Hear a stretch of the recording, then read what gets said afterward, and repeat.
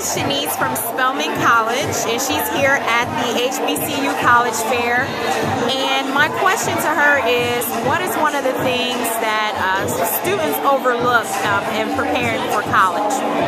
Or maybe what is one of the most important things they should focus on? Hey, good morning. I think that a lot of students overlook how important their academics really are. As an admissions counselor, before I look at any other component of your application, the very first thing I'm looking at is your GPA and the type of courses that you take. So make sure that you are challenging yourself.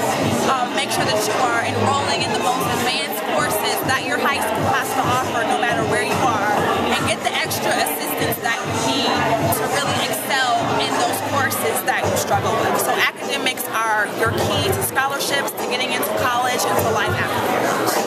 Awesome. Thank you.